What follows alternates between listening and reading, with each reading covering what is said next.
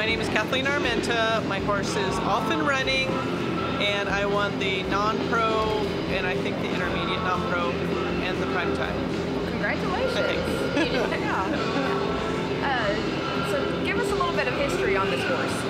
I bought him as a just turned 4, and I've shown him in all the derbies, and then we aged out, and now we're showing in the ancillary, and we're having fun because he's a great horse. That's awesome. What kind of horse is he? He's a Walla Walla Whiz, and he is now 8, and he's gelding, and I've just been riding him since I bought him after the fraternity. He showed at the fraternity, but in the open, and then I've just been showing him ever since. What's his personality like? A little aloof, I would say. He can have some personality, but he's not over the top for sure. Like when you walk in his stall, he's like, all right, what are we doing now? So he's not overly in your face. Awesome. Well, tell us about the run today that got you this win.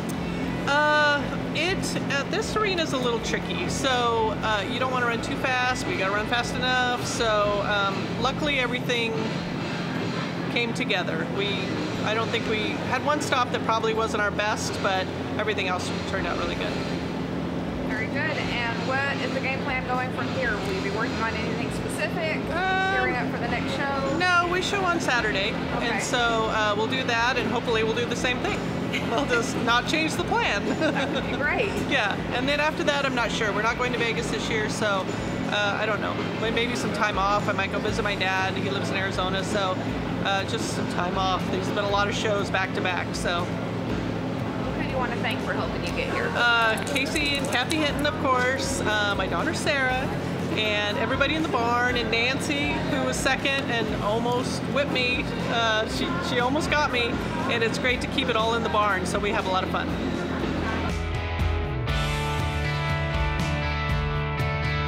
Markel has had the privilege of being affiliated with the National Reining Horse Association for over 20 plus years. And fortunately or unfortunately, I've been representing Markel for almost all those years as well.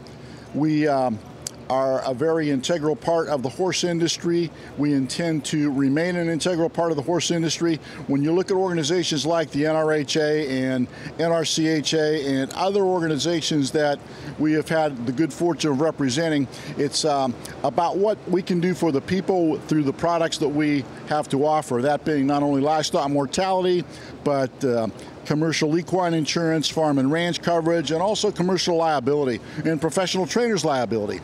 Are they applicable to all? No, but there are so very many people in the industry that can use what we have to offer, and I'm very fortunate to have a team of specialists that work with me for Markel, our Western discipline team, and they offer products for people, Western horse people in particular, throughout the country. We have some other opportunities that are becoming available now with the hopeful addition of a new organization and some new entities, along with some other products that Markel offers as a corporation. Their winery coverage, their camp and path coverage that we've been involved with for years. And I look forward to the next 20 years representing Markel.